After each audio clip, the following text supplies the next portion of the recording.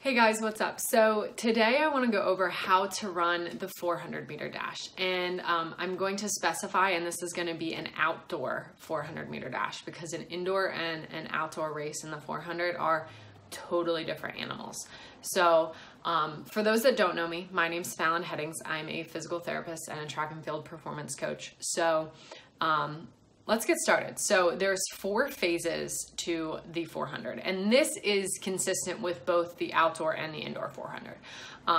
So there's 4 phases, and this is by Coach Hart.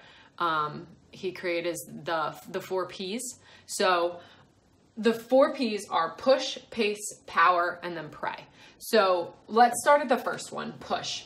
So the really important aspect of the 400 is when you go out in your race, you have about 5 to 7 seconds that you can power through your alactic system, which means you have about that many seconds before, if you would continue running at that maximum effort, that 100% effort, lactic acid would start to build in. So you have about 5 to 7 seconds, depending on your body, without lactic acid pooling in. So you have to use that to your advantage. So you have to run 100% effort for about 5 to 7 seconds. So we'll say 5 to 7 seconds, 100%. So you are running 100% effort around this starting point until you cap your alactic system, okay? So that's the first part. But again, that 5 to 7 seconds is a little different for everyone. And then the main thing with this is if you start to pull into your lactic acid, you're gonna start to feel your lactic acid over here instead of down here, because your body isn't gonna have enough time for recovery. So then the next phase of the 400 is your pace phase. So this is honestly where I see 75% of runners mess up in the 400 meter dash. So I always say the way you're gonna win the 400 is this phase right here, the pace phase. So the pace phase is along that back stretch. And so many people, I hear so many coaches say, just stride the back stretch. Go out hard and then stride the back stretch. It's not necessarily a stride. This actually should be the fastest part of your race because you're accelerating through here. That's the only reason this part isn't the fastest part of your race. You're at 100% effort in the first part. You're not at 100% effort in the second part, but because you're kind of maintaining that speed. So I essentially say, you have to find your race. This is where you find your race. So you make it your race in the second part. So a lot of times this is where you're kind of using your peripheral vision and kind of looking out to maybe in front of you. Are you gaining on the guys in front of you? Are you slowing down?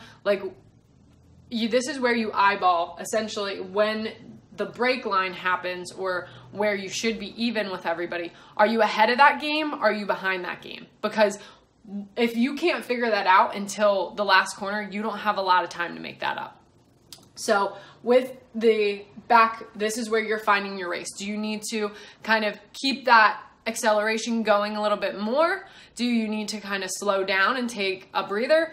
But essentially what I just tell people here is make sure you're working on your form, keep your arms moving, keep your legs moving, and just find that pace and make it your race, okay? So then we go into the third part, which is the power part. So this is gonna happen about around 200, about the 200, 210 mark, I say. So the 210 mark, you start to now power again.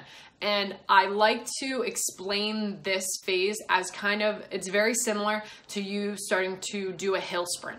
So you're not going right back up to 100% max effort, but you start to feel like you're really starting to build power again. So I always say this backstretch should feel like you're starting to run a hill sprint. And then the last phase essentially is going to be around that 320 mark where you have about 80 meters left to go. And the lactic acid is saying, hello, I'm here. So that's essentially when they say you should pray. But really, again, this is where you have to relax and focus on your form. And I go over this in the 200 meter dash video of how to run the 200. Once your lactic acid system starts to creep in, there's nothing that you can do to make it go away. I mean, you could slow down to let your body recover, but then it's going to be the end of the race. So essentially all you have to do within those last 60, 80 meters when you start to feel that lactic acid is relax and keep your form. Keep the knees driving, keep the arms driving, and don't let different areas, don't try and clench your fists really hard because then you're going to be putting too much energy to those. Don't clench your face really hard because then you're putting too much energy to the facial muscles, and really just focus on keeping form and keeping relaxed. And that's going to be the most important thing for the 400 meter dash. So that is how you run an outdoor 400 meter dash. I hope you guys enjoyed this video. If you like, please like, comment, and subscribe to my page. As always, happy training. See you guys.